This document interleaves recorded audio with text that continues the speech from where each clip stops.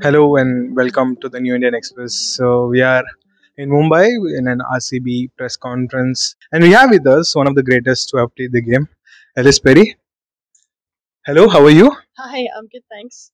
How's been the past week lifting the World Cup trophy and then here for the WPL? How's been? How are you managing that? Yeah, it's been a bit of a whirlwind week, but yeah, super exciting. It was nice to have the success that we did over in the World Cup, and we had a day or two to celebrate that as a group, which was particularly awesome. And then 14 of us flew across all together to Mumbai, to sort of go our separate ways with our each of our WPL teams, and yeah, since then it's sort of just been like hit the ground running, meeting lots of new teammates, bit of training, and certainly doing lots of other things off the field for the club, which has just been amazing to get to know what RCB is all about and all the people involved. So, but have you been able to get the kind of rest you needed? I mean, having won all the trophies that you have won. Yeah, I've slept really well both nights that I've been here, so that's been great. Yeah, and I think it's kind of good to keep going in a way, and yeah, as I said, sort of hit the ground running. It's not hard to be excited for this or to get up and about because yeah, it's a pretty exciting journey ahead. Before we talk about the WPL, I want to ask you about something that I was there in one of those late nights on Sunday at Newlands.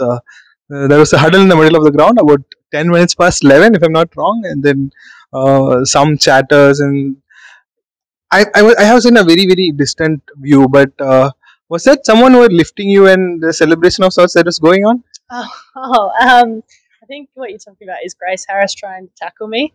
I don't know if your listeners know who Grace Harris is, but she's about 6 foot tall and very strong. And I thought it'd be a good idea for me to try and run past her, a bit Kabaddi style, I guess. And yeah, she got a hold of me. You weren't very successful from what we saw. No, I wasn't. No, I never was going to be either. It was yeah, fruitless sort of endeavor. But anyway, it was good fun. Coming back to the WPL, it's you're in a franchise that's been here for more than a decade. So, how much have you followed the men's IPL and this particular franchise? Yeah, sort of like, funnily enough, I suppose a bit of fate. I was actually at the first ever IPL game at Chinnaswamy Stadium when RCB played against Kolkata, and Brendan McCullum scored 150 in that game. And yeah, I happened to be there on a cricket trip with New South Wales, which is where I'm from back home, and it was an underage trip. And I just remember sitting in the stands that night, and it was absolutely mental. And yeah, so I guess to fast forward, however long, 16 years or just about since then, and like, yeah, to be here. Wearing an RCB top and about to play the first ever game for the WPL for them is pretty cool. In many ways, it does feel like a full circle for you. From there to here, and also the stop you did against Sophie Devine in the World Cup final, and what you did against India in the penultimate over on the field. Uh, so you've been around for 16 years, but does it feel like a full circle of sorts at any point in time for you? I hope it's not a full circle yet because I'd like to keep playing for a bit longer if people want me around. But oh yeah, it's funny how things happen throughout your career, and obviously I played against Soph for a long period of time.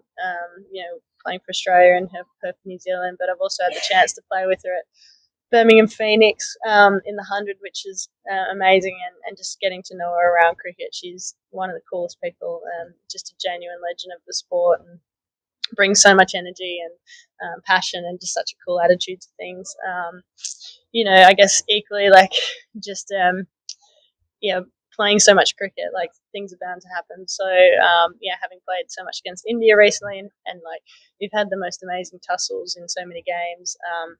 Whether that's T20 World Cup finals, the Com games, bilateral series. So yeah, to now be playing here with someone like Shmiti or Richa Renuka, yeah, it's pretty cool. Before getting into what WPBL is, and I wanted to ask, whenever the Indian players tour to WBBL or the 100, often it's a lot more relaxed atmosphere for them. There is not much of a press for them. It's all about learning from the experience, getting to see how the other people work. But it's kind of completely opposite when overseas players come here. How does it look for you here? Yeah, it's just a different level here.